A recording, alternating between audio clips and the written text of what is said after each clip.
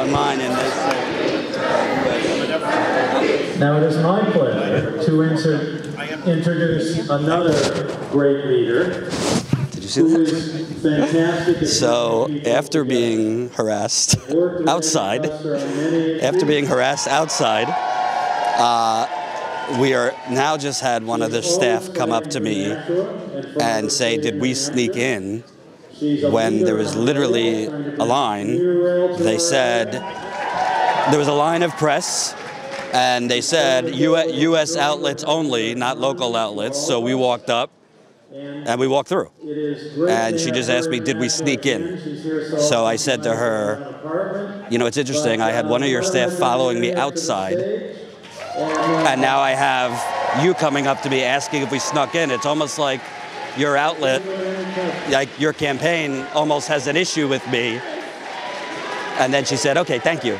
And now she's texting somebody. So clearly they are monitoring us here. It's crazy, absolutely crazy. And the most amazing part of this is go get the light. Was following me outside, was following me outside. I have credentials, I could show it to you. And now you've had two people come up to me harassing me here. Is this what you do to the press? No, because I actually went up to somebody outside and said, why are you following us? Okay. And now inside you're coming up to me. You were disrupting people in line. Disrupting what? I'm under the impression that you were disrupting people in line. Disrupting by interviewing them? That's disruption? No, we've been told by people that they were disrupted by you. What does that mean, disrupted? Is this how you treat the press? Do you see what's going on here?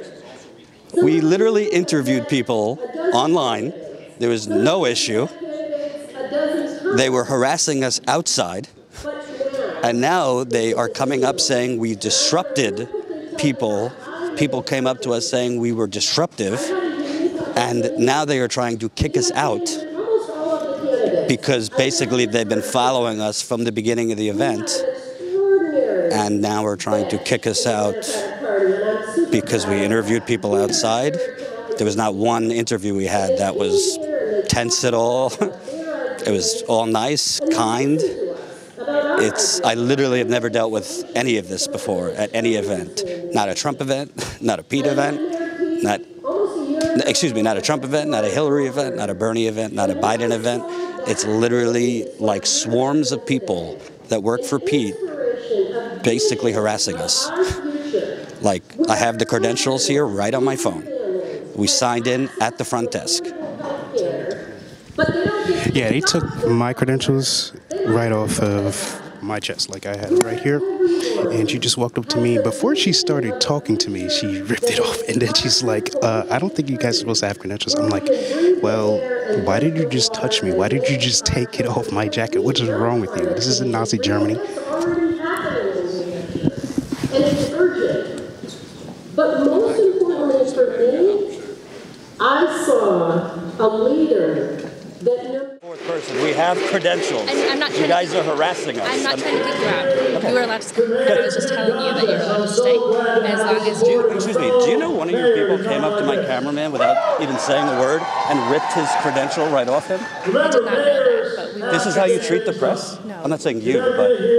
I apologize for that. I interviewed his supporters outside. Yeah. There was no issue. One of your staffers was literally following me up and down, okay? Then we wait at the press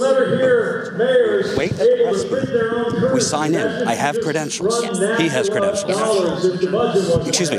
Then, after letting us in, we waited like they told us to. Somebody said, if you are U.S. press, please come up. Okay, so we came up, and we walked in. And then somebody came up to my cameraman without saying a word and just ripped his press thing off.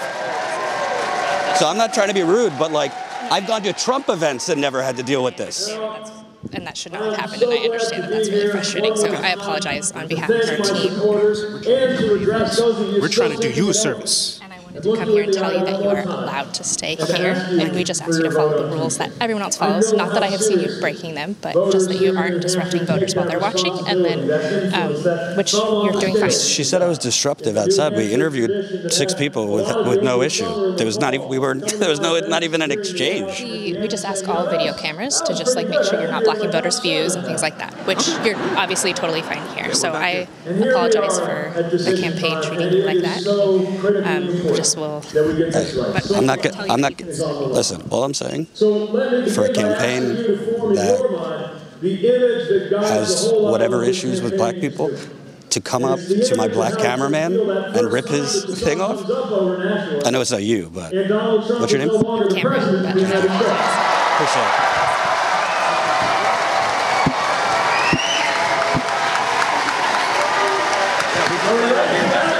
People up.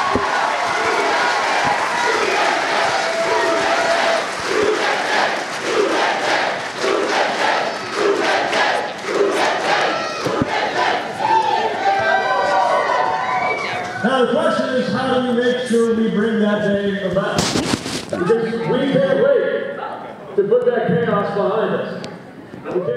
Yeah, so like I said, I went through an ordeal where I was just filming, doing my job as a journalist. The lady walked up to me and she just ripped the credentials right off my jacket and then spoke to me, said, "Hey, I don't think that you guys are supposed to have credentials. I don't think you guys are supposed to be here." And I'm like, well, before I could explain and ask, how did I get a name tag with my name on it if I snuck in?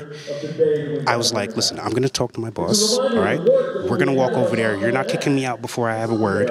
And that's how we got into the argument.